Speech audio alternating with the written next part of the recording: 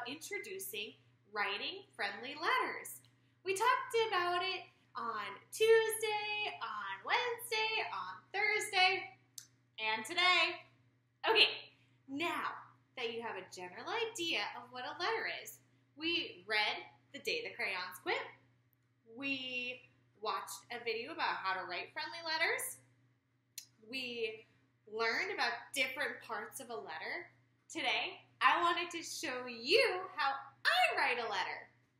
This week earlier, we also talked about 5 different people that we need to write a letter to.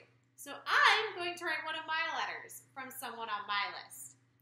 Today, I want you to watch how I write a letter to those who are doctors and nurses during this time of coronavirus. You ready? Okay. I need a piece of paper. So in order to write my letter, I need a piece of paper. Here we go. I got my paper. Next, you need a pen or a pencil. Let's see. Today, I'm going to use my giant pen. Okay, I have paper, I have a pen. I know who I'm writing to, the doctors and nurses. Let's get started. Okay, yesterday we talked about how each letter has a greeting or a heading. Now, my greeting today is going to be Dear Doctors and Nurses. Okay, here we go. Ready? Dear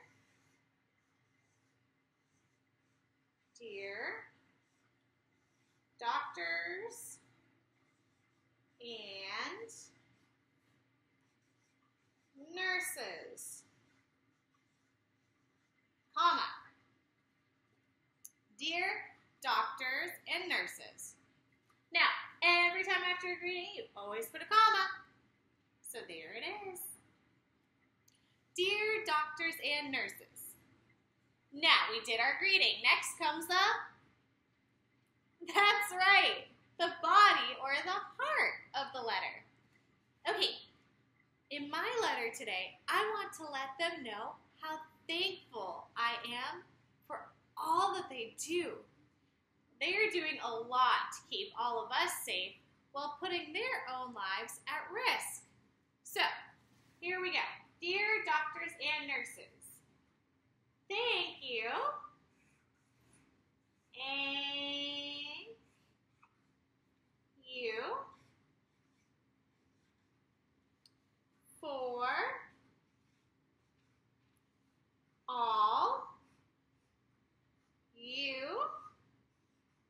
Thank you for all you do to keep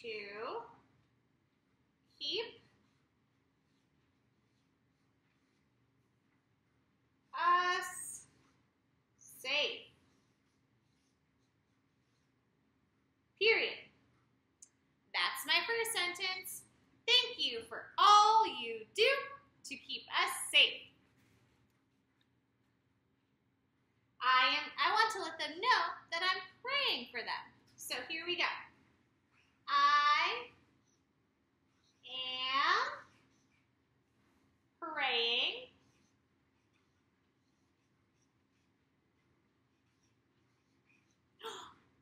I saw 2 secret stories in that word. A and ing. Oh, yes, let's go. I am praying for you. Period. And so, I have my heading, my body. I need what next? My closing and signature.